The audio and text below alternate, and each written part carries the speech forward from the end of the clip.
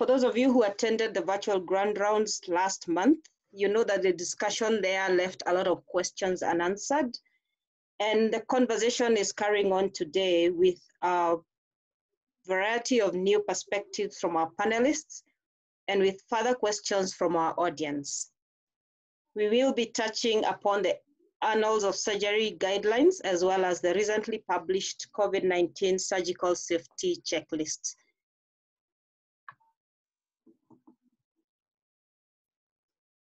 Please note that you can ask your questions in the chat or on Zoom, as I said earlier, or you can send them via email to covid19@smiletrain.org. As I said, this session is being recorded, so please turn off your video if you do not wish to be recorded. And by keeping it on, you are giving us permission to share your video with the participants.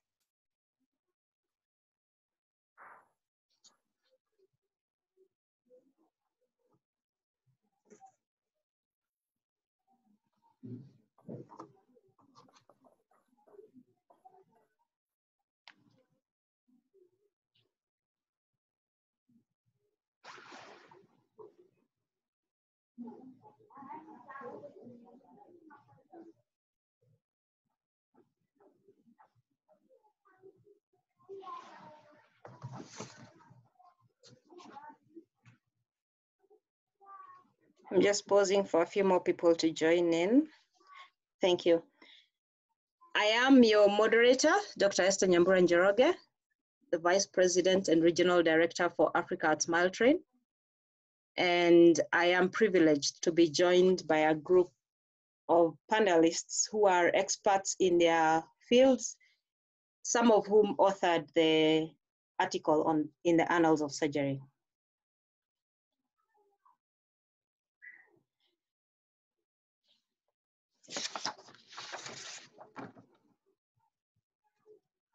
I will start with our first panelist, Professor Peter Donko, who is a professor and honorary consultant, oral and maxillofacial surgeon at Komfo Anokye Teaching Hospital and Kwame Nkrumah University of Science and Technology.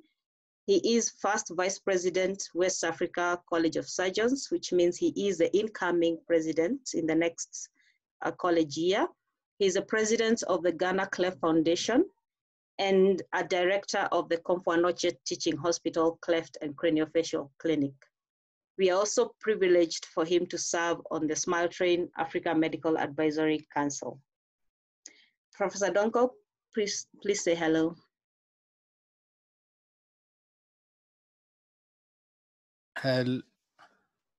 Hi, Peter Donko, privileged to be part of the panel. Our next panelist is Dr. Jolene Moore, who is a consultant anesthesiologist in Aberdeen, Scotland, where she's also a senior clinical lecturer and coordinator for global health and humanities at the University of Aberdeen. Dr. Jolene is a WFSA UK trustee, obstetric co-lead for the WFSA and AAGBI's SAFE initiative, and executive member of the UK World Anesthesia Society. She has worked with mercy ships and conducted training and education programs throughout Africa. Dr. Jolene, please say hello. Hello, everyone. Thanks for inviting me to speak at this webinar. It's a pleasure to be a part of this, and I'd like to welcome everyone that is attending.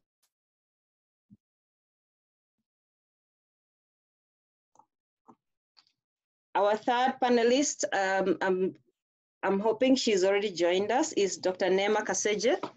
She's a trained pediatric surgeon and public health specialist. She's the founding director of the Surgical Systems Research Group based in Kisumu, Kenya.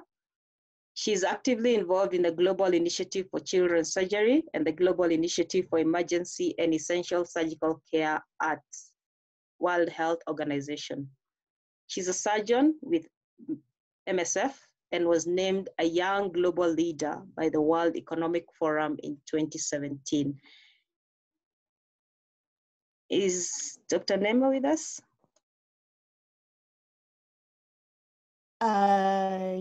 Yes, but good afternoon, everyone. I had a couple of technical issues, but I'm here now.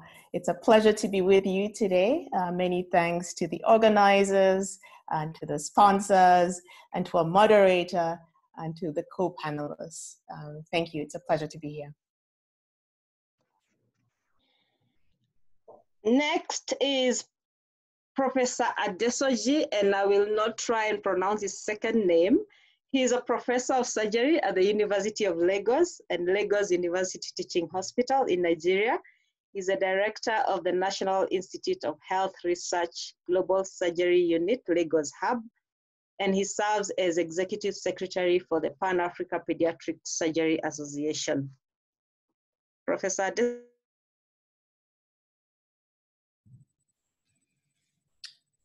Hello, everyone. It's nice to be here. Thank you for having me. And last but not least, we have Professor Godfrey Muguti, who occupies the professorial chair in the Department of Surgery, College of Health Sciences, University of Zimbabwe, and is also clinical professor of surgery, Stanford University. He is a current president of the College of Surgeons of East, Central, and Southern Africa, COSEXA. Professor Muguti, if you're with us, please say hello.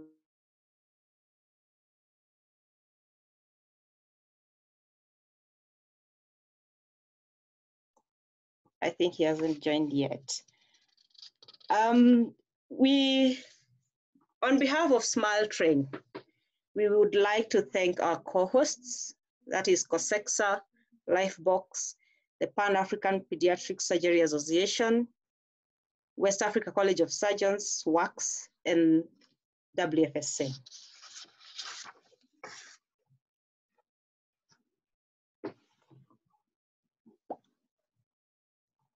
So this call is structured in a way that we maximize answering of the questions. As I said earlier, a lot of questions were left unanswered. And we will start with a brief discussion between the panelists for about 30 minutes and then transition to questions that have been submitted through our email address, that is covid19@smiletrain.org, and questions that will be submitted through the chat. So feel free to send your questions through those two channels. First, I will briefly introduce the situation. And we know in Sub-Saharan Africa, COVID-19 has affected different countries in differently. And as of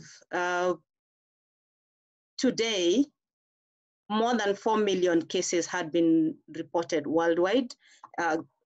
And across Africa, and the figures I'm going to give are from WHO, 70,000 cumulative cases have been reported, and more than 2,000 deaths out of the 70,000 cases.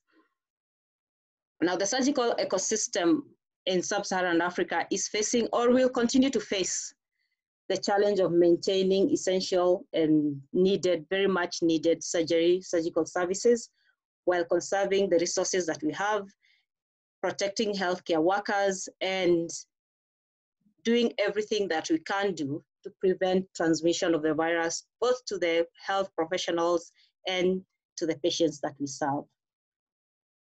While we have seen COVID-19 spread across the rest of the world, the Americas, Europe, Africa's unique demographics, increased disease burden, and the fragile health system makes it difficult, actually makes it very complex for modeling and prediction of how COVID-19 will pan out in our context. Our governments have implemented a lot of measures to flatten the curve, to slow down the spread, and to minimize casualties.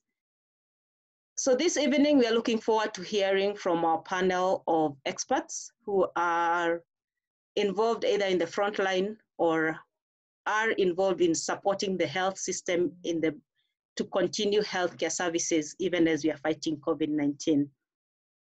And just as a reminder, send your questions to covid19 That's one word, at smiletrain.org, or you put them in the chat. And I will briefly turn off my video to conserve my bandwidth. My first question is to everybody.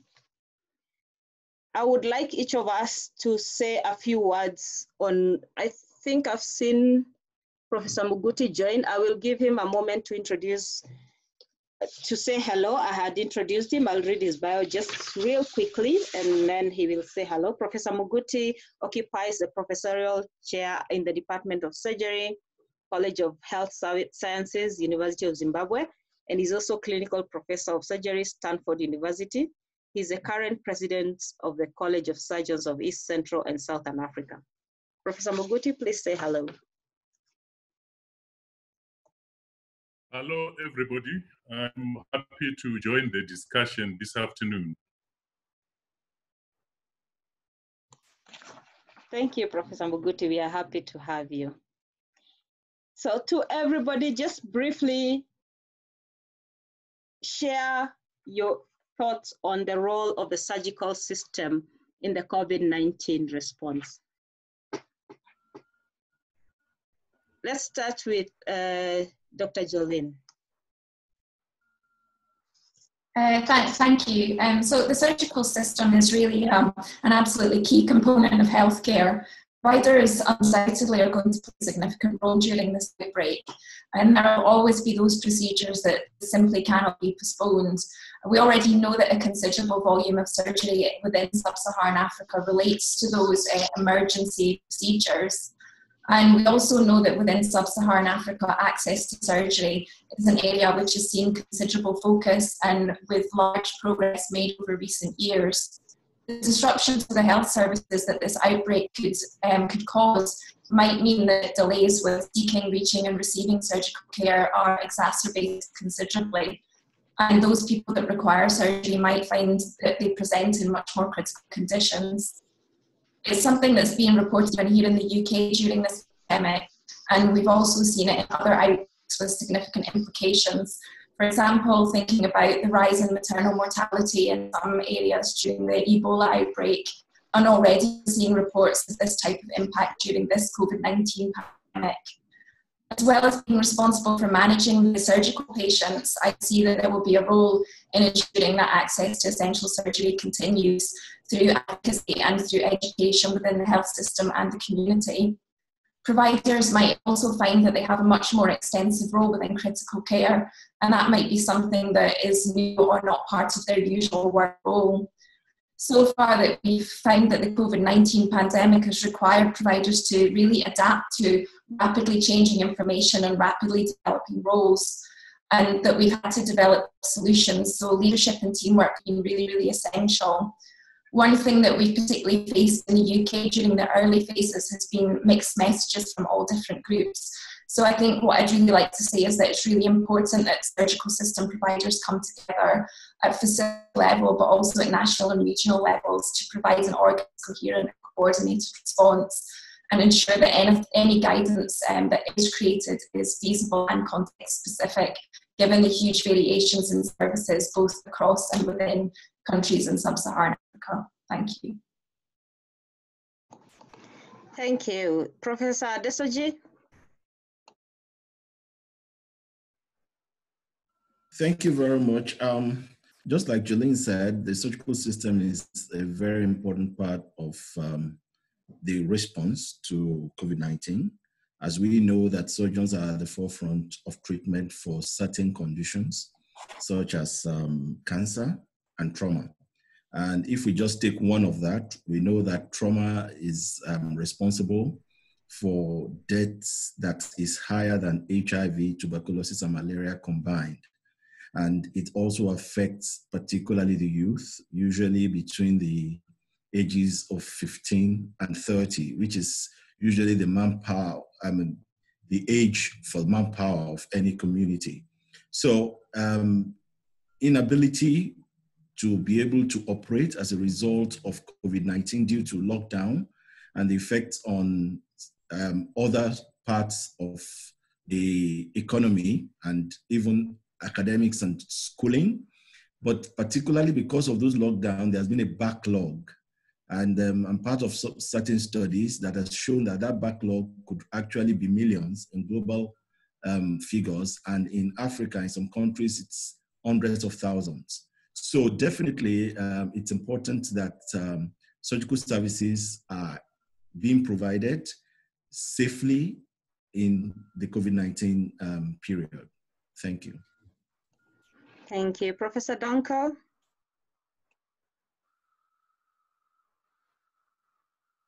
Yes, so thank you very much. My colleagues have said it all. What is refreshing though is that definitely from experience of Ghana, a lot of surgeons who normally do not work in the front line have actually signed up with the national COVID-19 teams. And some have even gone to the field and participated in contact tracing. Others have also been at the forefront of testing, etc. So, and of course, those who need to attend to emergency cases are still doing that. But what has become very clear, however, is that if there's an upshot in, say, surgical emergencies, then there's an increased competition for PPEs, which are needed in the management of COVID-19 cases. And in our limited supply chains, that is, in some cases, has become an increasing problem.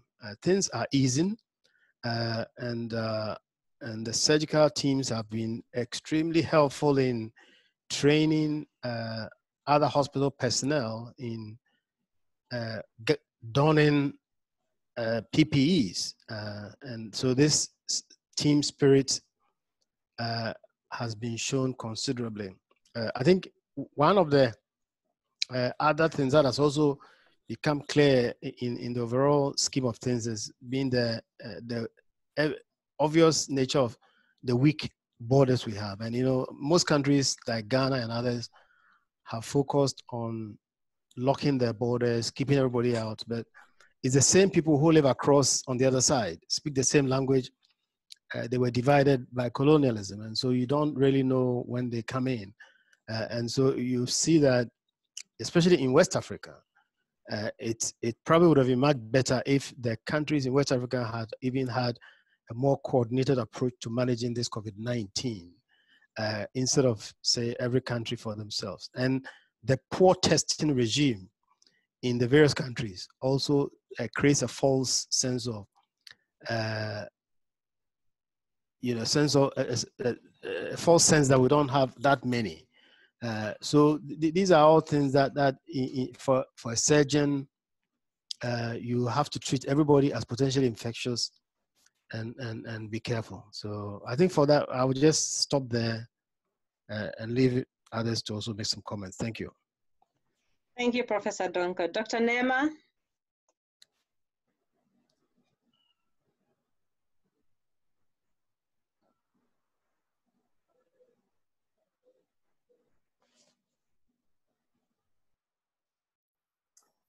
Apologies. So I first would like to thank my co-panelists for their excellent comments and very comprehensive. What I would like to say is that basically, as a community of surgeons, anesthesia providers, and nurses, and everyone, we have a lot to contribute to the COVID-19 response. We have a lot to contribute in terms of technical expertise. Who knows infection control better than the surgeons and the staff that works in the OR? Who is better at leadership? You know, when you go into any hospital anywhere in the world, the people who usually fulfill the leadership role and roles are usually surgeons. Who is better at critical care and monitoring the patient? So I think we as a community have a lot to contribute in this COVID-19 response, and we need to make sure that we are articulate and that we are engaging with the policymakers. And I really like the example from Professor Donkor. I like the fact that surgeons are venturing outside of the operating room and going to the field. We're doing similar activities in Western Kenya, where we're working with youth and community health workers to screen every single household. So I believe as a community, we have critical technical expertise and that we can contribute to the COVID-19 response. And what I would urge everyone is that we need to make sure that we are part of the conversation, that we are part of the solution, and that we are at the table. I, for one, I just came back from Liberia working with MSF. And of course, like in many places, we had to cancel elective cases, and my team in the OR felt a bit sidelined. So let's make sure that we remain active and that we engage with the policymakers and we engage with everyone, and we make sure that they know what critical technical expertise we have to offer in the COVID-19 response. And this is important because this pandemic is a threat to everyone. And so we all need to be involved as a collective and make sure that we are part of the solution. Thank you. Thank you, Dr. Nema. Professor Moguti, real briefly. Thank you. We've seen how our governments have been trying hard to minimize the spread of, the infection in the community through lockdowns, quarantining new arrivals from other countries, and trying to promote testing, in the community. So within the surgical system, we can complement this by identifying patients who come seeking our services who are infected, testing them, and ensuring that their contacts are properly traced. We can also make an effort to minimize the spread of the infection by ensuring that our health workers do not become the conduit through which we spread infection into the community. And that we can do by providing them adequate personal protective equipment. And also, when we take patients to theater, we have to ensure that they are in COVID dedicated theaters so that they don't contaminate other areas where non-COVID patients are being treated. And that our health personnel are properly donned with personal protective equipment. And in this COVID era, we have to minimize the number of personnel who are physically in the theater and also limit the amount of equipment and other resources which could be sources of infection, and to ensure that after surgical procedures, proper measures are taken to clean and as much as possible, sterilize the environment. We also have to ensure that during this COVID era, we deliver safe surgical services to the community. In other words, patients who come in as emergencies or relative urgent cases like malignancies should be prioritized as they've always been prioritized in the non-COVID era. And lastly, those institutions that are involved in surgical training should find innovative ways of ensuring that the training continues during the COVID pandemic. Thank you.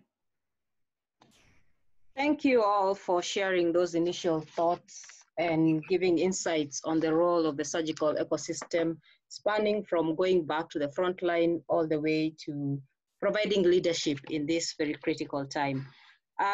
Professor Moguti, I will come back to you. We have all watched the progression of the pandemic across the rest of the world.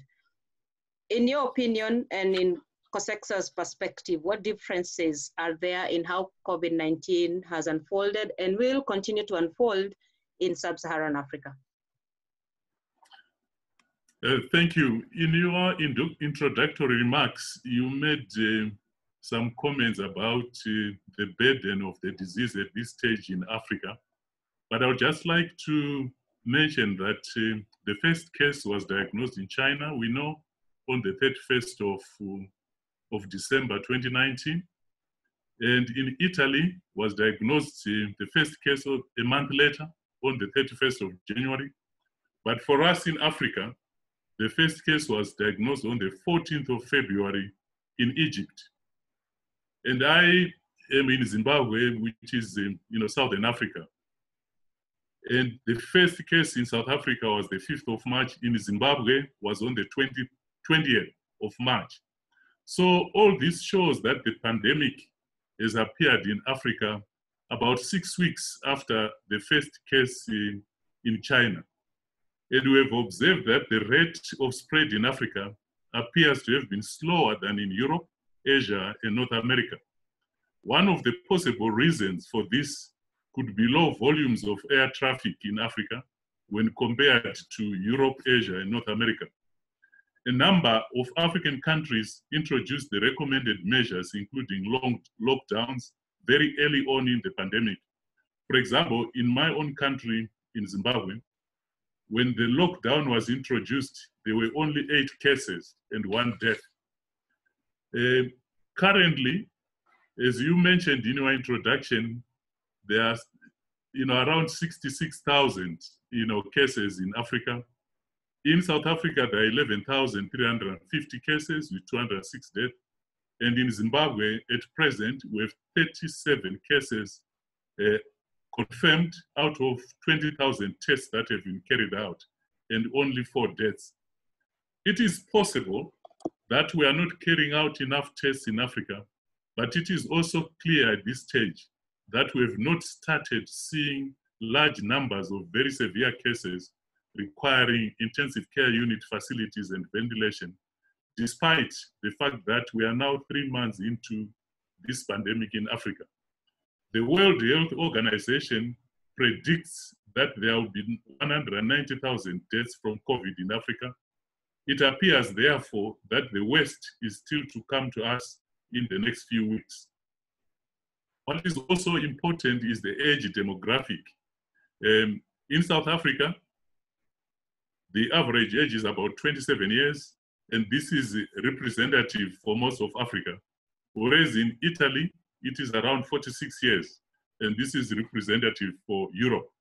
So with a relatively young population in Africa, one would expect that the overall mortality would be lower than in Europe and North America.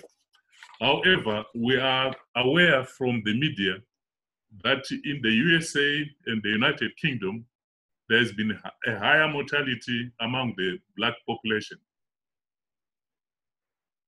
So fighting the pandemic will be more challenging in Sub-Saharan Africa because of limitations in both manpower and material resources. Although most countries are coming up with homegrown solutions to address the challenges of providing adequate personal protective equipment for health workers on the front line, it remains difficult to meet the demand. As a result, it is likely that more health workers could be infected by COVID than we have seen in Europe, China, and North America. Other important innovations that have come in a number of African countries as a result of COVID include attempts in manufacturing ventilators locally. If we get the full-blown pandemic, we are likely to struggle with providing adequate facilities for clinical care, including intensive care unit facilities. In my own part of the world, which is Southern Africa, we're entering into the winter season, which stretches from May to August. And it is quite likely that in the next few weeks, we are now going to see a surge, in this pandemic. Thank you. Thank you, Professor Muguti. That was quite comprehensive. And so, Professor Donko, I will ask you to add anything that Professor Muguti may have left out from the West Africa College of Surgeons perspective in West and Central Africa.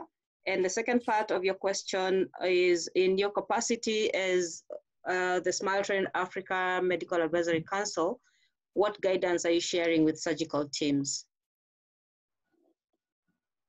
So thank you very much. Well, I think Professor Muguti has really addressed the issue quite broadly and comprehensively. My only comment is that we have to exercise a bit of caution in celebrating our apparent immunity from COVID-19.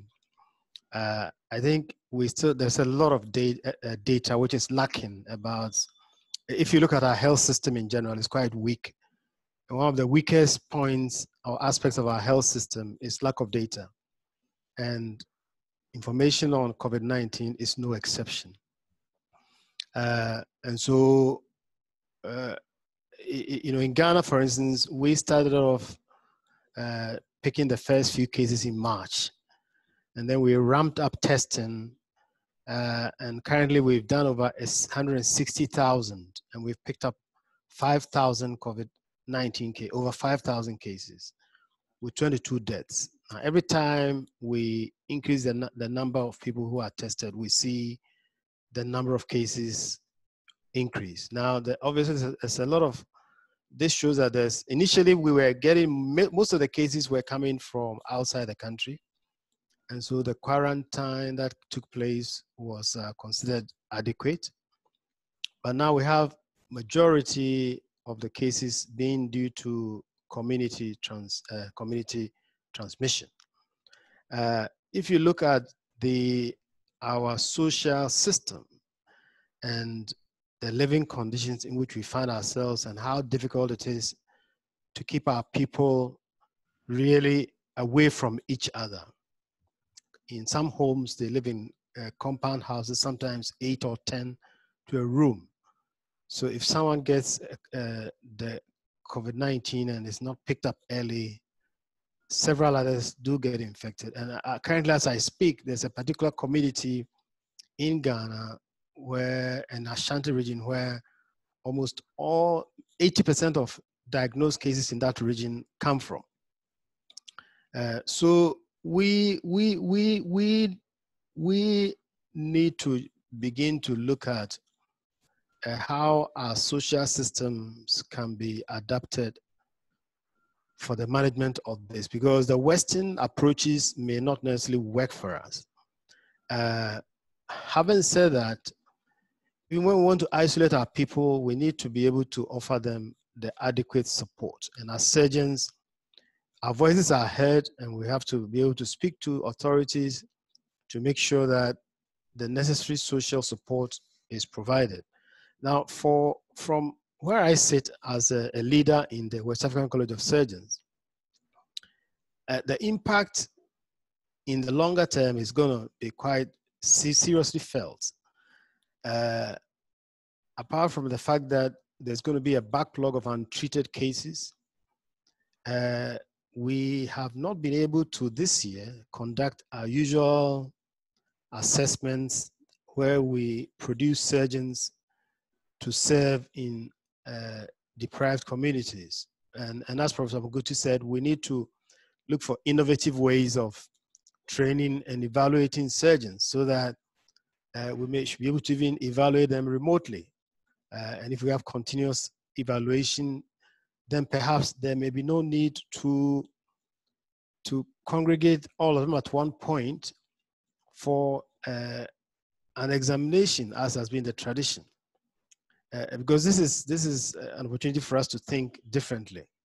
Now, with regard to cleft surgery, cleft treatment, the Smile Train Advisory has deliberated closely and carefully and thought that, well, we cannot do anything different from what is going on in the various countries. We need to adhere to national guidelines like personal hygiene, emphasize personal hygiene in our practices, social distancing, the use of masks and coverings, and avoidance of non-essential movements and travel, so that unless somebody needs to move, they really don't have to come and see us. And even when they come to see us, we have to space them out in our consulting areas. We got to maybe clean the surfaces where they come in contact with frequently. And the advice is also to postpone invasive treatments as much as possible, especially surgery and orthodontics, and face-to-face speech therapy, where there's a likelihood of aerosols being generated and transmitted between patient and practitioner. But non-invasive treatments are to continue, which will include like reviews, patient reviews, nutritional therapy, psychosocial support. For speech therapy, even though face-to-face care is discouraged, telephone consultations and trainings can actually take place. And in keeping with the general guidelines on elective surgery, we also should really hold back on elective surgery, but make every effort to see new patients who may need the psychological support because of the anxiety that the family face when they give birth to a deformed child. So these are the kind of guidelines that we have put up, but these are being reviewed from time to time. We're monitoring each country's situation and what is going on, and the surgical capacity and the COVID-19 levels, infection rates, and as much as possible, Smile Train and its partners are to make sure that they are sensitive to what is going on within the country and support national efforts. Thank you very much. Thank you very much, Professor Donko. Dr. Nema, you highlighted a little bit about what you're doing in Western Kenya with community health workers. And my question to you is, in your view, what does a robust COVID-19 response look like? And what does that mean for surgical care at the systems level? And also touch a little bit on how it's impacting, how COVID-19 is impacting community health workers, and if there are new strategies that you are putting in place, especially to protect the community health workers.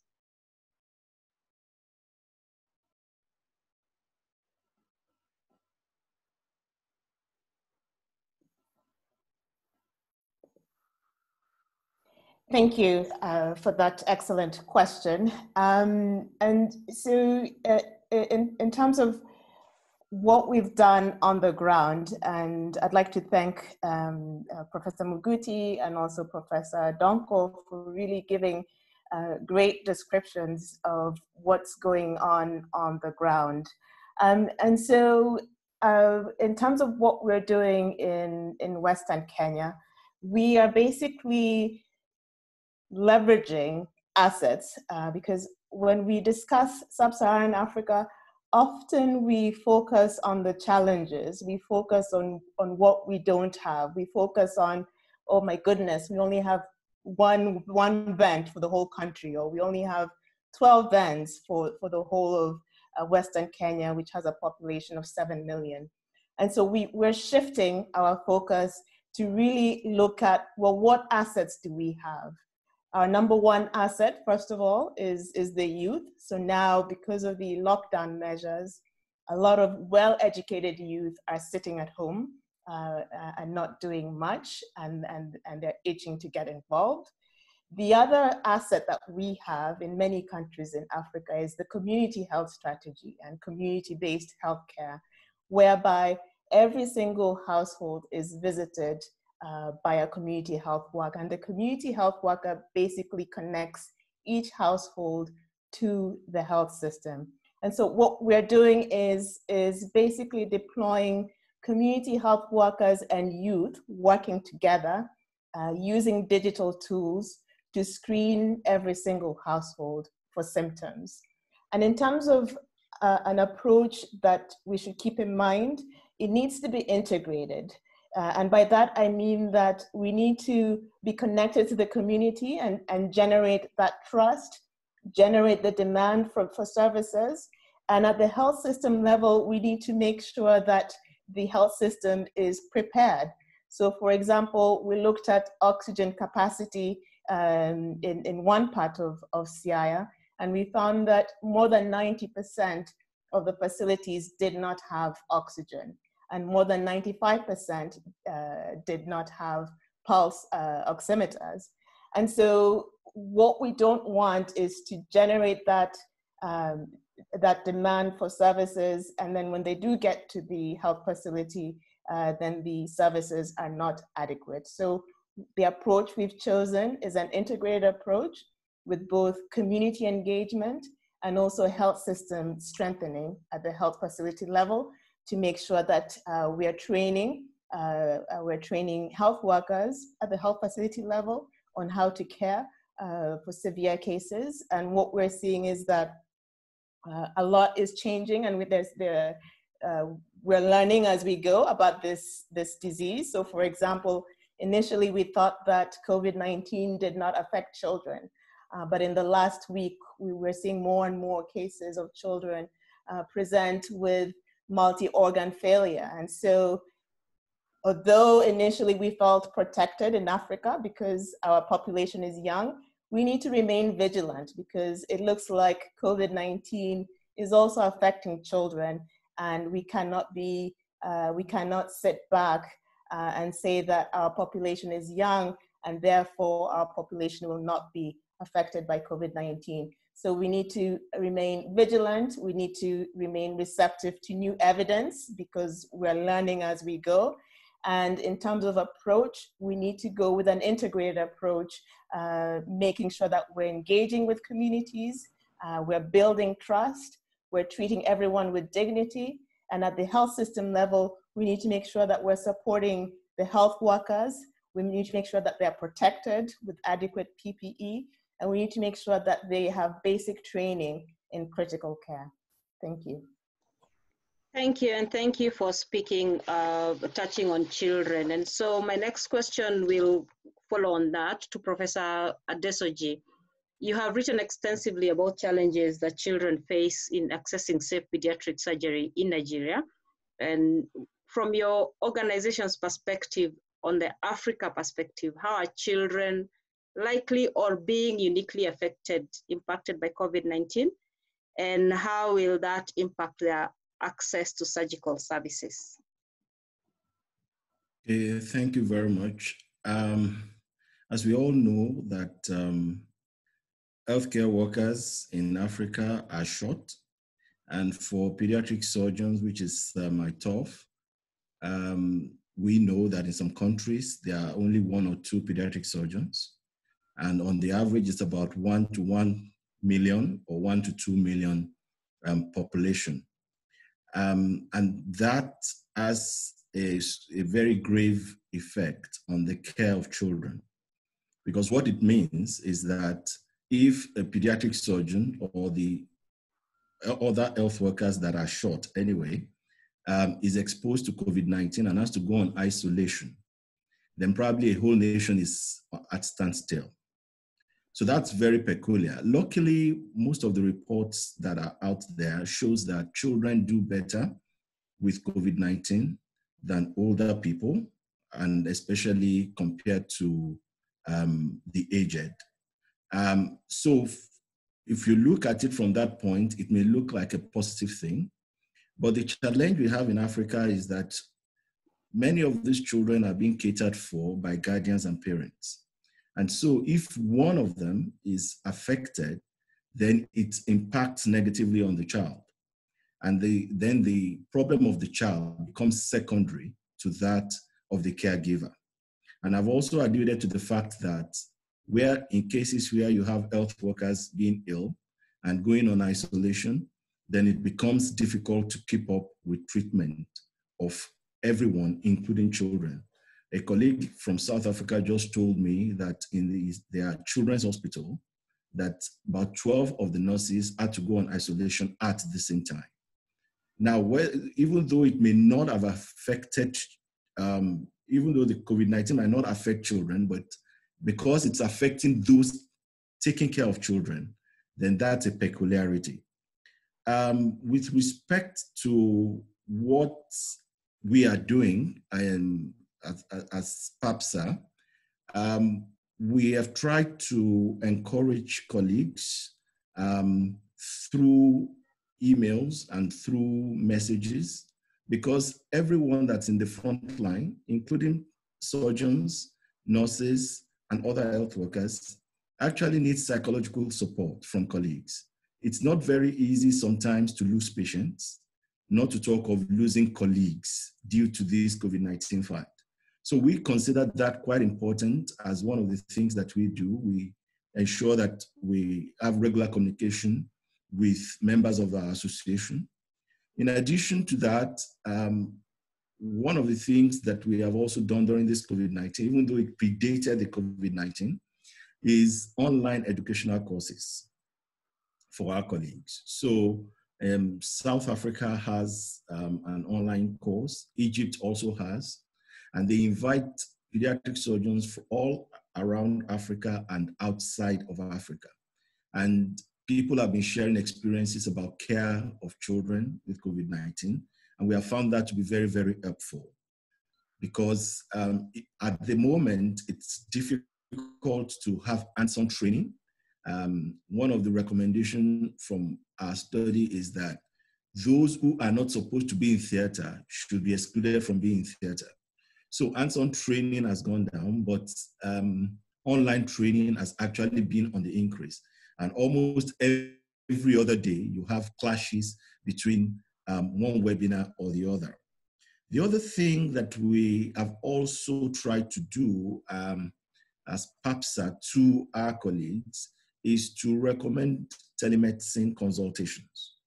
So in places where it is possible for patients not to even come to the hospital, and in Lagos, for example, there is now a telemedicine facility, and in my hospital also, we try to use the WhatsApp to book appointments, to advise patients, so that it's only those who are urgent or emergent that are allowed to come to the hospital.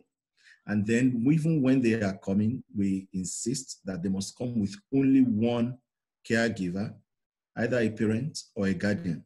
Because in Africa, you know, we are very, very community oriented.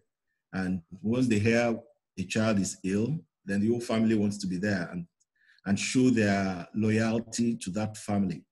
But in this COVID-19, the experience has been that it's only one person that's allowed, and that's the policy, official policy of our hospital. So we have tried to do some of these things. The other thing that has also proved helpful is that if we look at Africa, about 54 countries, and as varied as those 54 countries in terms of the World Health Human Development Index, in terms of GDP, in terms of maternal mortality. So it's difficult to recommend a cap that will fit all. And what we have tried to do is that there have been guidelines from different bodies, different surgical bodies, the British Association of Pediatric Surgeons, the American College of Surgeons, the Global Initiative for Children's Surgery, for example, that have issued guidelines. And what we have encouraged people to do is that you need to adapt these to your local needs. Because what works in Ghana or Kenya may not work in Nigeria or Egypt. So we have also encouraged people to share these ideas as well. So as you adapt, then share it on our platform so that others can also learn from what you are doing. So these are some of the things that we have done so far and how children have been affected by COVID-19. Thank you very much.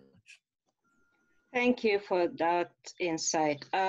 We shift gear a little bit and look at the anesthesia aspect of surgery. Dr. Moore, As an anesthetist who is treating COVID-19 patients currently, and based on your experience with anesthesia in Sub-Saharan Africa, what additional concerns do anesthesia providers have, and what resources are available to guide best practice? And in your response, you could touch on task shifting, and because I've seen a question from the audience on task shifting in this COVID-19 era.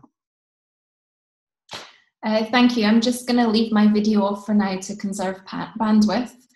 In response to the question, as anesthesia providers, we're finding ourselves really at the forefront of treating COVID patients, both in the critical care settings, but also in the operating room.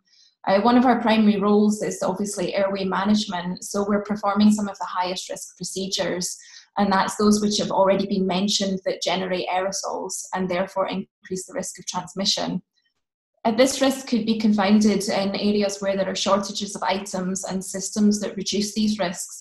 And I mean things like not just PPE, but also viral filters, scavenging systems, negative pressure ventilation systems in operating rooms. All of these things can make a difference. So thereby the biggest concern for providers undoubtedly is going to be how to reduce exposure and limit risk of transmission. And a couple of the other speakers have already touched on the risks around this and the need to then isolate yourself. When the COVID-19 pandemic first began here in the UK, there was a huge coordinated effort to produce guidance and on how to help us to manage COVID-19 patients in a standardised way. But many of these were initially quite focused on critical care management. And of course, emergency cases didn't stop. Obstetric emergencies still presented, and we still had to take cases to the OR. As the critical care units began to fill up with the COVID cases, we also found that many of those patients also went on to require surgical procedures. And we found that we needed to really rapidly plan for managing COVID positive or suspected cases in the OR. So we found that focusing on really quite high-tech strategies with significant deviations from our usual practice was provoking huge surgical team anxiety, both by increasing the volume of material and protocol to be memorized, but also just with a change to what is completely normal for us. So we found that developing checklists was a really, really useful kind of memory tool. We know that the key to safe surgery is a coordinated team, and a prime example of where checklists can help is the WHO Surgical Safety Checklist. It's well known and it really can act as a tool to improve safety. If we think about the prospect of managing a COVID positive patient for emergency surgery, it's hugely anxiety provoking and it's also very unfamiliar. We're not only having to plan how we manage the emergency case, but we're also having to think about ourselves, our team, and plans around infection control that is to a much greater extent than we have ever had to do before. The surgical patient checklist that has been mentioned has been developed by Lifebox in collaboration with Smile Train and the WFSA, and it's something I've been really excited to be involved in developing this tool. The checklist provides an aid to help work through the necessary steps to protect team members and standardise practice so that the surgical team follow a consistent plan, focusing on simple measures that can be taken. And it can also be adapted to local contexts, and there's been a lot of talk about that already, and that's something that I would absolutely encourage, is that all tools and all guidance out there needs to be adapted to suit the local environment and the local context. The checklist is double-sided, and the first page includes a series of prompts which focus on things like preparing for the team, preparing for surgery, PPE, minimising aerosolization, cleaning, disinfection, and waste management. And then the second page includes details on aerosol generating procedures and how surgeons and anaesthesia providers can minimise aerosolization. It includes details regarding PPE and decontamination, and it also includes considerations and strategies for situations where supplies are limited and equipment and PPE reuse might be necessary. And that's something that has really been a worldwide problem and affected everybody, and we've all started to have to think about these strategies. It's been developed with input from providers across 7 sub-Saharan African countries, and it went live this week. It's been really exciting to already be receiving feedback about it and seeing some images of the checklist displayed or being used. And I'd really like to thank everyone who's been involved in developing and sharing this tool. And I really hope that it will prove a useful tool to help providers to protect themselves and their team by minimising exposure when operating on COVID positive or suspected patients. In terms of the question about task shifting, I think this is a huge area that in the COVID pandemic, we've really had to think about how we do this. And it's a strategy that has been used in various countries previously, particularly when we think about the shortages of anaesthesia providers. There have been a lot of different strategies for task shifting as a focus to solve this problem for anaesthesia, but also for surgery. And it's absolutely apparent during this pandemic that providers are having to step outside their usual role, and they're having to do things that they've either not done before or not done for a long period of time. And again, this is where things like simple checklist tools can be really, really useful to help prompt people in areas that are perhaps less familiar. Thank you. Thank you, Dr. Jolene. And now we will take questions from the audience, and now we will select some. We may not be able to answer all the questions because we have a lot of questions coming in. Keep them coming in. Those that will not be answered live, we will ensure that they're answered before we send out the recording. And the first question, and our panelists, any of you can answer. The first question is, health worker densities have dramatically different health outcomes. Now, with quite a number of health workers being infected with the coronavirus, what is the response plan to ensure having sufficient overall number of health workers in Sub-Saharan Africa? And I welcome any of the panelists to answer the question.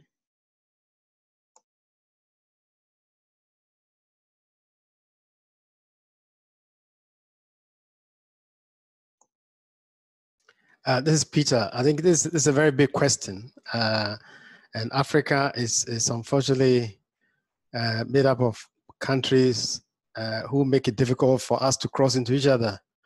And so we don't even have a united front, even though we have more in common than we have as being different for us. But definitely, we need to ramp up our human resource development efforts, and this is where it doesn't become just a surgical problem, it becomes a national health issue.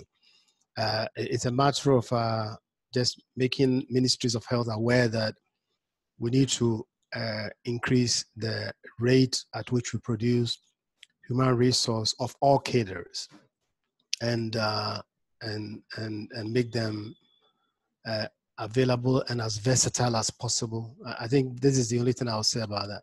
Thank you. Thank you, Professor Dongo. It's a very weighted question that we possibly would not be able to sufficiently answer in this sitting. But yes, go ahead. Can I say something? Go ahead. Yeah, so I think one of the things that it's also very important is for policymakers, and sometimes it's difficult to address these issues because people want to be politically correct. But I think it's important to impress policymakers to make the necessary personal protective equipment available. A study from Italy showed that most of the health workers that were actually exposed either as a result of non-availability or poor use of PPEs. So apart from the fact that those in the front line need to be trained on the use of PPEs, and like somebody said, when it comes to emergency, when it comes to a pandemic, there is no emergency. Every health worker must protect themselves. I gave you some statistics about the fact that health workers are short in Africa. For pediatric surgeon, it's 1 to 1 million people. So it's just not thinkable to lose anybody. And I'm not saying that only for pediatric surgeons, for nurses, for other doctors, infectious disease specialists, even for the cleaners in the hospital. So there is need for training on how to use PPE, and then there must be provision of PPE. And there have been places where with the appropriate use of PPEs, there has not been exposure of health workers to COVID-19. And I think this is perhaps the cheapest way to keep those that we have while we train others. I'll stop here. Thank you. Thank you for that addition. Maybe this is a wake-up call we need for us. As somebody said earlier, surgeons are the leaders and need, well, the people in the surgical ecosystem are the leaders in the healthcare system. And that is the kind of leadership that is needed, because it is COVID-19 today, it's something else tomorrow. How do we address that? The next question from the audience: considering non-symptomatic carriers, would it be appropriate to conduct routine COVID testing for surgical patients, or should this be limited to symptomatic suspects?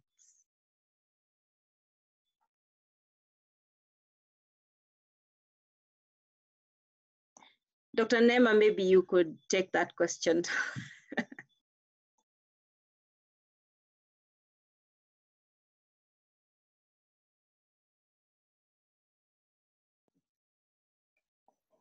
Yes, I think we, as a global community, we are all facing challenges in terms of the availability of testing kits.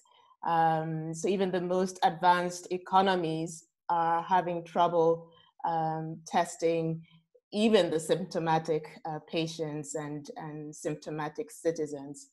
So I think much of what we will do, unfortunately, will be determined by the availability of testing kits.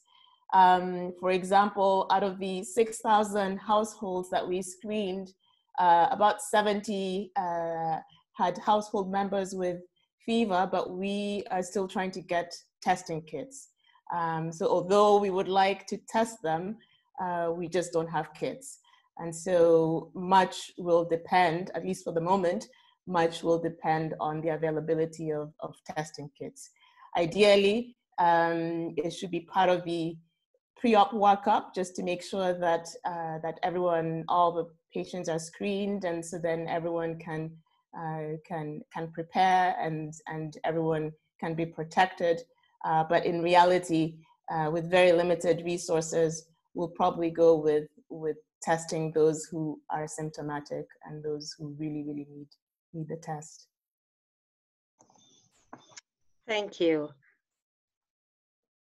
The next question from the audience goes to mental health. We have seen across the world mental health issues in the frontline workers, and what support can we offer the frontline health workers, and what resources are needed for this? Professor Muguti?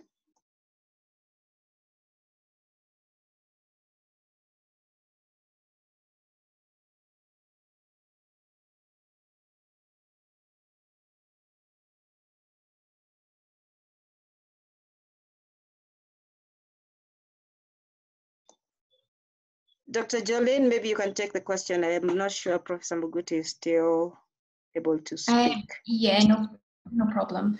This is it's a really, really important topic, and it's something there's been a huge amount of focus on here. And so definitely important to raise this. To support frontline health workers, we first need to collectively recognise that these are really challenging times. Mental health can be affected for many reasons, and it is not unusual to be finding it difficult at this time.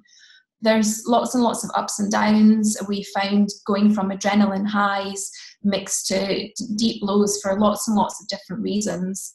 There's anxiety due to uncertainty, the unknown, the constant changes to information about management, anxiety about how to protect ourselves and our family. There's the toll on well-being, risk of burnout from additional workload, fatigue, as well as financial burden for a variety of reasons, concern over obtaining basic necessities at times. There's also a lot of talk about the risk of moral injury, where healthcare workers are having to either act or witness things that go against their own values, whether this is moral, ethical, cultural, or religious, simply because they just cannot provide the necessary care. And then there's the effects of social isolation and stigma. So thinking about what we need to do, I think first we really just need to acknowledge that all of us are at risk. We'll all be affected in some way. We will all have our own challenges around this. We also need to be able to recognise the signs in ourselves, but also in those around us, in our colleagues, and we need to think about how we can support each other. We need to try to remove the stigma associated with infection and exposure, and also the stigma associated with mental health. And we can do that through education and through acceptance. By speaking freely about the topic, we are accepting that this is not a normal time. Things now are not normal, and there is no weakness in admitting that things are difficult. Trying to maintain health, avoiding fatigue, ensuring that you get rest, sleep, meals, exercise, and maintain some form of routine are all helpful, but are sometimes easier said than done. There's lots of different resources out there available to help with wellbeing for frontline providers. Some of these can be found through the Lifebox and WFSA COVID-19 resource pages. I think above all what we need to do is support each other. We need to work together rather than against each other.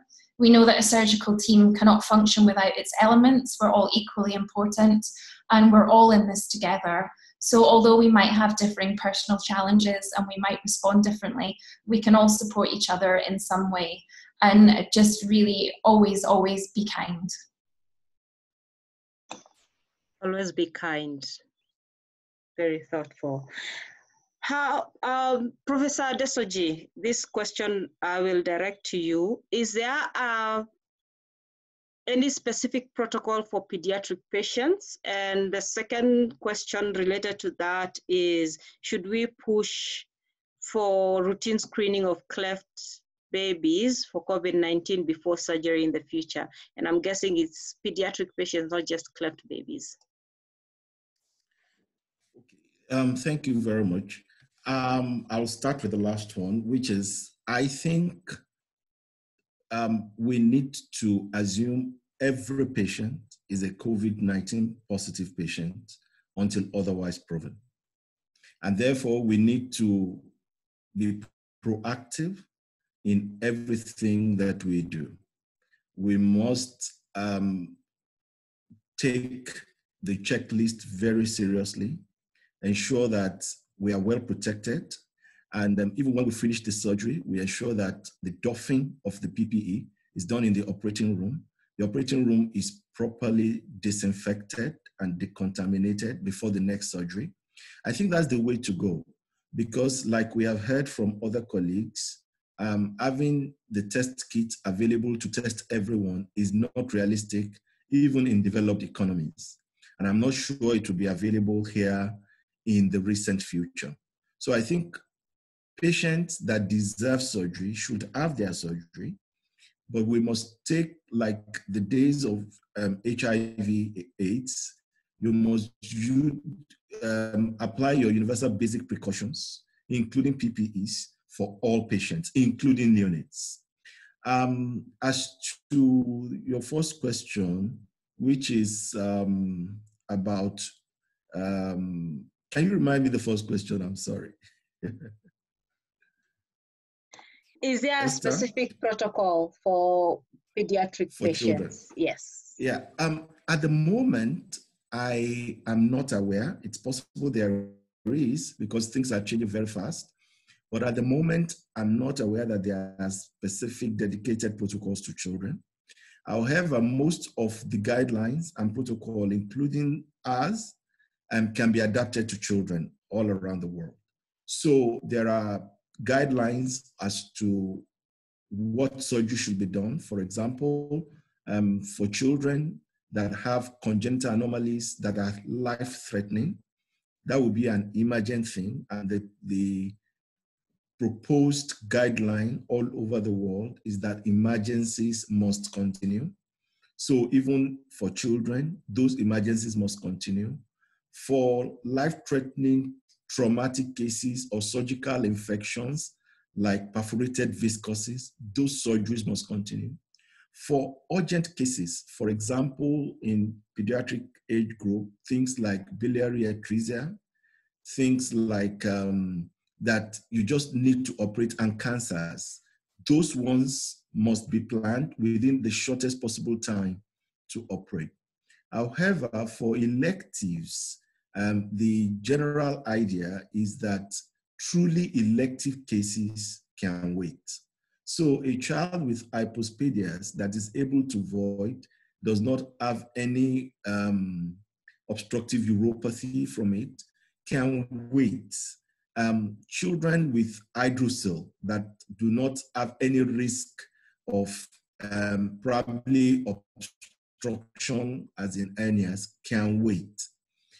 Even though we are saying that those ones can wait, they can't wait forever.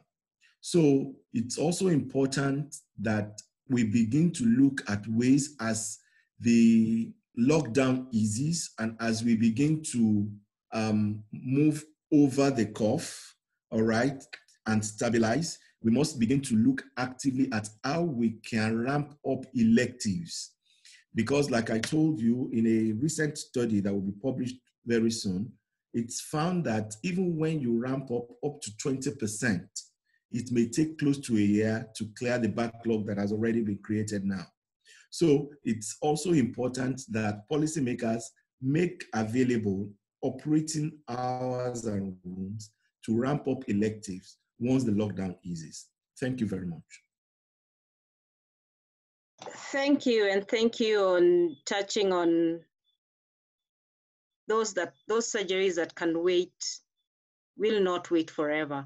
And Professor Donko, this question is directed to you. What education and training can medical professionals give to caregivers during this time? You touched a little bit on education and how you're managing patients at this time. What are the best ways to do so? So at the moment, what is available, I mean, because of the fear of, sorry to say, each other, a lot of training happens at a distance. And so forums like this are extremely beneficial. And I'm aware, for example, that through the agency of Smile Train and West Africa College of Surgeons, a series of lectures on cleft lip and palate have been organized for health workers, and I'm sure similar topics, other topics can also be addressed in a similar way. I mean, just to keep people engaged. I'm also aware, for instance, that in many of the very units, for instance, in my own hospital, when we've not been able to meet face-to-face, we've been able to have seminars using Zoom and other media, morbidity, mortality meetings, even the use of PPEs and information on COVID and its transmissibility and those things. So I think one of the beautiful things that has actually emerged out of COVID is our realization that quite a lot can be done even from a distance. The only challenge we must address going forward is the poor nature of the technological infrastructure that we have generally in our continent. So I think these are things that should be prioritized by our various institutions and our various countries. So yes, these are the comments I would like to make on education. Thank you. Thank you, Professor Donko. You have touched on education for health workers who would possibly have access to such resources like Zoom. And well, for those who are in the audience, we do encourage continuous learning, because from a question from the audience, from indications, the COVID-19 pandemic is going to be with us for a long time, and this is sure to affect surgical training and medical services in general. So the question is, what lasting adaptations do you suggest for the sustainability of these activities in the face of the COVID-19 realities? Professor Donko has touched on the training aspects, and a little bit on the medical services. So I think that question is partly answered, but if one of the panelists has something to add, please do. Okay, so this is Soji Ademowa again from Lagos. I think one of the things that has come to the fore about training, particularly for medical training that is an apprentice model that needs close contact with patients, is the fact that simulation is something that must be looked at in the long run. It's definitely there will still be patient-doctor contact, but there may be a reduction. And one of the things that will need to fill that gap is simulation, so that the candidate or the student is able to acquire the skill. And by the time they come to patients, they are able to deploy that skill, just like it is done in laparoscopy or robotic surgery, where you need to have attained certain level of skills before you are exposed to the patient. So that may begin to have an increasing role in the future. And I think, again, just like Professor Donko said, platforms like this webinar have actually replaced the didactic lectures.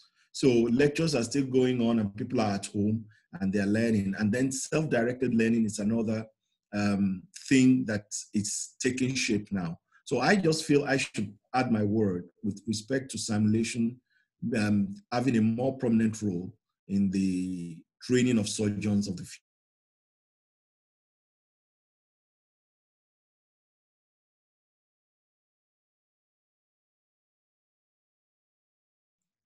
Thank you, I finished. Oh, thank you, thank you. How is community tracing done in countries? Dr. Nema.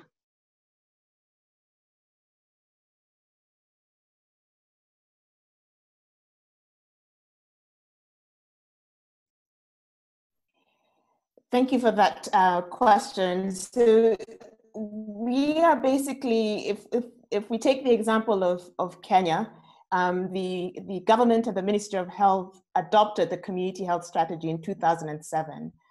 So for 13 years now, the government has financed and supported the community health strategy through community health workers.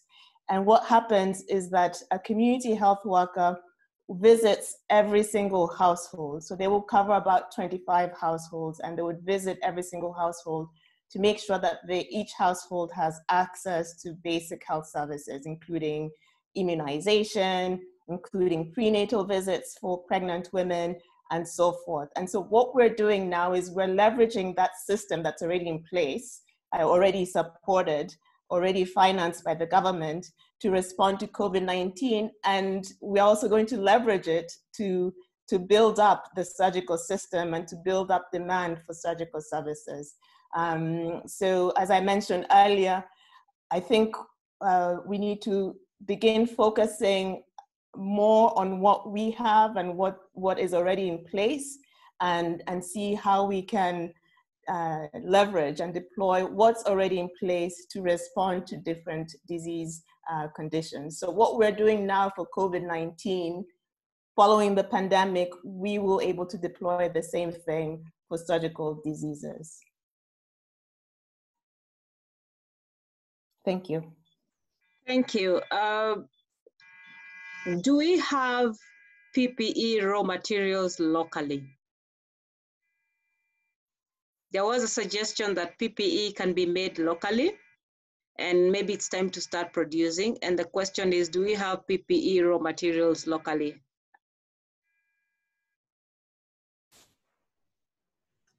This is Peter. What I can say is that since the advent of COVID-19, the 4 factories in Ghana have started producing PPEs locally. Now, where do they get their raw materials from? I have no idea. But I'm sure that, you know, they have a supply chain and they have a source somewhere, most likely not Ghana. But That's something that I'll find out. Now that you've asked that question, I never really actually thought about that, where the supplies came from, but they're producing large numbers. Thank you. Thank you, Professor Donko. And I think just like the question on increasing healthcare workforce, so there's a comment in the chat that where there's a will, there's a way. And maybe it's time we started considering all those. We have, Dr. Nema talked about, I think it was Dr. Nema who talked about ventilators being assembled locally. And so we have the will, we possibly have all the resources needed, and we possibly could be able to produce this. Because as the conversation is going on, I think we are all hearing that PPEs will have become very crucial if we are to continue with surgical care. And in the absence of that, then we must be testing everybody. So it's time we the leaders, again, back to the leadership, we the leaders informed the decision makers on and guided them on how best to proceed. I will take a few more questions. There is a question that PPE is not available in my country. What can we do for emergencies?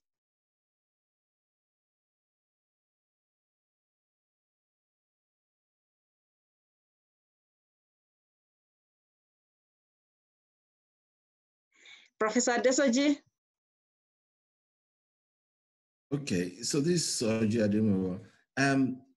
I think that that's an ethical challenge because, like we said, we do not want to expose our health workers unnecessarily. To start with, I think some of these PPEs can be adapted. So in Nigeria as well, there's a lot of production of face masks. There is now massive production of face masks, apart from the cloth face masks, but even medical grade face masks. In my unit, one of us ordered a PPE using impermeable material and got it to be able to operate. So I think this is a time to think outside the box. Every part of the world, God has provided what we need to survive. We only need to look inward. So those places where there is no PPE, it may be an opportunity to look inwards and look at what is available to adapt. But as a professional and also as somebody who is responsible for health workers, being a secretary of PAPSA, I would not recommend you treating patients, particularly operating, for example, without being adequately kitted. It is just like deliberate suicide. I'm sorry, but that's just the way I can put it. So we need to try as much as possible, make our governments responsible, provide what they can provide. If it's not available, we should adapt. If we cannot adapt, I'm sorry, I don't know what we can do. It's a tough ethical decision to take. I don't know if other panelists will help me out.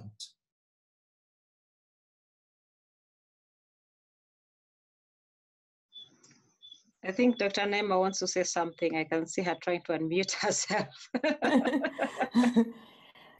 So absolutely, Dr. Adesoji, I agree with you. It's an ethical issue. And as we said initially, we don't have enough surgeons. We don't have enough nurses. We can't afford to put our health workers in harm's way. And I think as a community, we need to be firm when interacting with politicians, when interacting with the Ministries of Health and so forth. We need to be firm. We need to say, this is dangerous.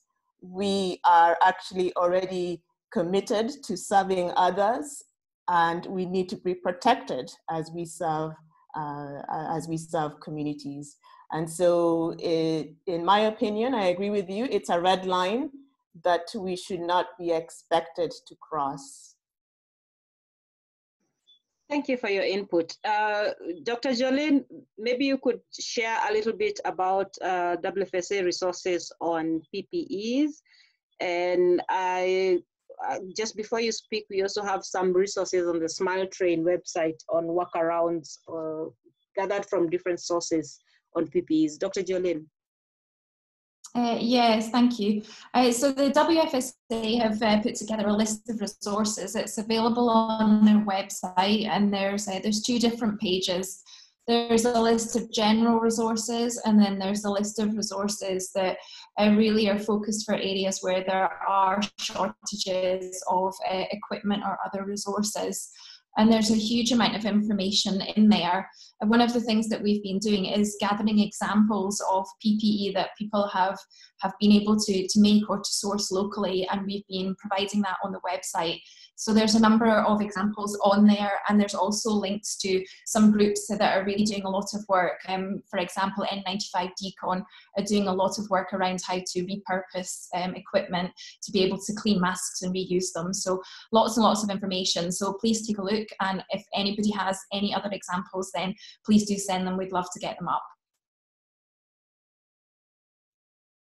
Thank you, Dr. Jolene. I believe all the organizations that are involved on this call, Smile Train, Lifebox, WFSA, I haven't been to the PAPSA website, COSEXA works, we are all gathering resources to help our partners and the frontline health workers, and our websites have a lot of information that can help out.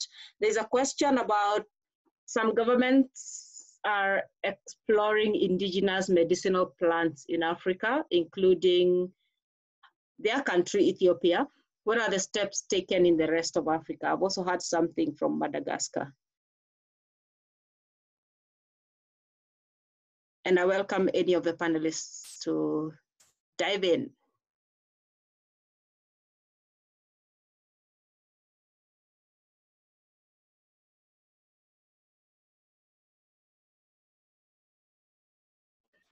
You know, there's a big, this is Peter, sorry.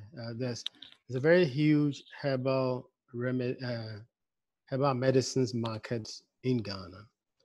And recently, I think when samples of the Madagascar product were brought into Ghana for trial, the herbal medicine group raised issues with the government as to why government had not asked them to try theirs. But the government's response was that all these things will have to go through the FDA, which is the Food and Drugs Authority, for testing and possibly be subjected to trials. You know, the problem that we face with this condition is that even in the most sophisticated economies, there's really no solution. So it's easy to have individuals jump up and say, we found a cure or that. And so as scientists, we don't have to be skeptical, but we have to be cautious in accepting these things for use. They should be subjected to the usual empirical assessments, but definitely we must encourage local solutions. And if local herbs are the answer, that would be wonderful because we have them in abundance. Thank you. Thank you, Professor Donko. I will ask one last question because unfortunately we are out of time. In the face of shortage of manpower, especially in anesthesia, and you have to cover multiple suites as a consultant, do you don and doff after every case, or what are your guidelines? And maybe you could start with Dr. Jolene, who is already working in anesthesia, treating COVID positive patients, and then have a comment from each of the panelists. Yeah, I can comment on this. So it's a really good question, and there's been a lot of talk about whether we can reuse equipment for multiple cases or across multiple sites. So it's an interesting topic to be discussing. I think it varies between exactly what PPE we're talking about. There are certainly some forms of PPE that we can wear. So masks, I think, are particularly in short supply across the world. And masks are something that we have started to use for multiple cases, as long as you're being very careful that you're not taking it off, putting it back on repeatedly. So once it's on, you can keep it on, and you can use it for what we call a session. So we now have sessional use of masks, and that means that you can wear it for multiple cases. But other equipment, obviously gloves, which we would always change anyway, these are things that we would have to don and off between cases, because we also would need to know the status of the cases that we're seeing, who is positive and who is not, because as well as protecting ourselves, we don't want to be transferring any risk between our patients. Thank you. Dr. Nema, real briefly.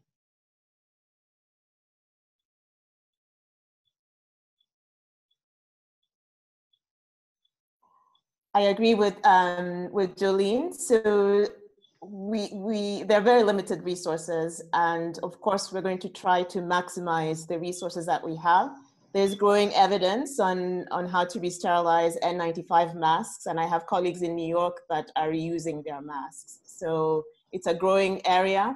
As Prof. Donkor said, we need to remain vigilant. We need to remain abreast of empiric evidence, and at the same time, do the most good for the most number of people, because we don't want to reuse material and be vehicles of COVID-19. Thank you.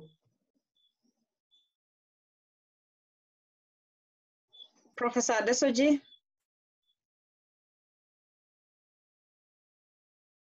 Yeah, so I'm not a specialist or an authority on this, so I think I'll defer to my colleagues to what they have said. The only addition I would like to say is that there is now a growing interest in the reuse of N95 face mask. And for those who want to learn more about the reuse and decontamination, they can visit www.n95decon.com. There are lots of resources there. I attended a webinar where you can either use hydrogen peroxide or ultraviolet rays or even heat to decontaminate and reuse it. But I think it's an evolving specialty of science and implementation science. We need to be careful so that we are very sure of what we are doing anytime we need to reuse. But in the face of lean resources, I think we just have to manage with whatever we have, and we may either use it for extended periods or decontaminate and reuse. Thank you. Thank you. Professor Donko? Well, I think my colleagues, my co-panelists have really said everything that I could possibly say. Just the only thing I'll say is that we have to be careful not to make the medicine worse than the disease. And so we have to be careful in all we do, and definitely make sure that in trying to find local solutions to shortages of PPEs, we don't make the COVID-19 worse than it is. Thank you very much. Thank you. Unfortunately, Professor Muguti dropped out of the call, and he has been trying to rejoin unsuccessfully. And therefore, with those very few remarks, we come to the end of this very exciting discussion. I like that on the chat there was a side discussion going on and a lot of information being shared. Thank you so much to our panelists for taking the time, and to our co-hosts, Lifebox, WFSA, PAPSA, West Africa College of Surgeons, COSEXA, and to our main host, SmileTrain. We are really grateful. And to all of you for taking 1 and 45 minutes of your time to join this discussion and to learn together. A standing ovation to all of you in the front lines and to all of you who are supporting the health system so that the frontliners can deal with COVID-19. We applaud you. Thank you and have a wonderful evening. The presentation will be shared together with all the links and the resources and answers to any of the questions that were not answered. Be blessed, stay safe. Thank you for inviting me. Thank you. Thank you very much. Bye-bye. Thank you very much. Thank you.